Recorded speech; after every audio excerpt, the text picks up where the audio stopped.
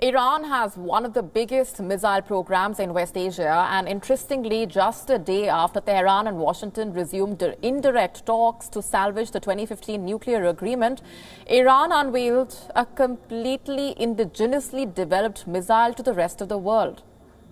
According to reports, this new surface-to-surface ballistic missile has a range of around 1,450 kilometers. And the reason why this is a matter of concern in the region is because it now puts Iran's fort, the state of Israel, and several Gulf state capitals, besides the American military bases, into the crosswires of the Iranian missile. Also, what seems to have drawn special attention to the missile is its name. Iran has called its missile the Khaibar-buster, a reference to a Jewish fortress that was overrun by Muslim warriors in the early days of Islam in the 7th century, at the Kheibar oasis in the Hijaz region of what is now Saudi Arabia. The Khaibar-buster missile is a third-generation missile which can both use solid fuels and can be operated easily, and its functionality has increased our missile strength significantly. Tehran regards its missile program as an important deterrent against any aggression or threats from the United States, Israel, and other adversaries. It has outrightly rejected Western demands to halt its ballistic missile work.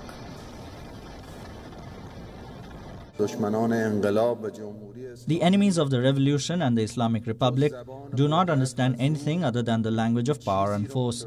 If they even slightly feel that in attacking the Islamic revolution, the Islamic order, and our country's resources, they will gain more than they will lose, they will not consider morals or humanity or human rights or press coverage in their attack, and nor will they fear any other power.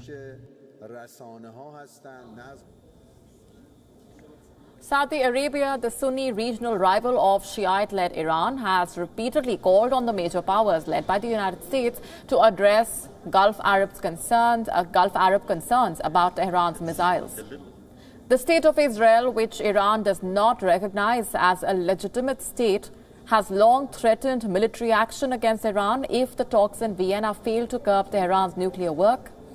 But Iran insists that its nuclear ambitions are peaceful.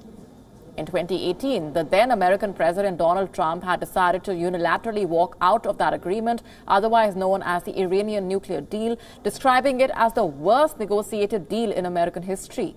In response, Iran had responded a year later by gradually breaching the pact's nuclear limits, rebuilding its stockpiles of enriched uranium, and refining it to higher fissile purity. And it also started to install advanced nuclear centrifuges to speed up its nuclear fissile output.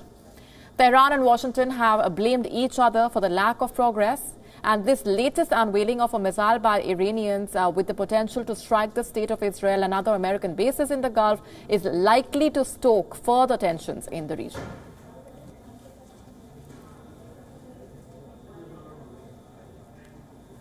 And our correspondent Jody Cohen has sent us this report from Tel Aviv. Take a look.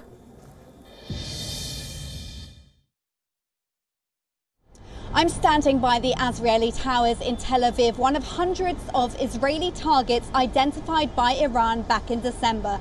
And now, in its latest move, Iran has unveiled a long-range missile capable of reaching targets across West Asia, including US bases stationed there. Iran has called it the Khaibar-buster, referring to an attack against Jews by early followers of Islam. This comes amid a backdrop this week of the US restoring some sanctions relief to Iran and President Biden and PM Bennett speaking on the phone ahead of the resumption of the nuclear deal talks. With the talks ongoing in Vienna and White House Press Secretary Jen Psaki stating that they are now at a pivotal moment, the timing of the missile's unveiling has raised eyebrows. This is Jody Cohen for WION World is One.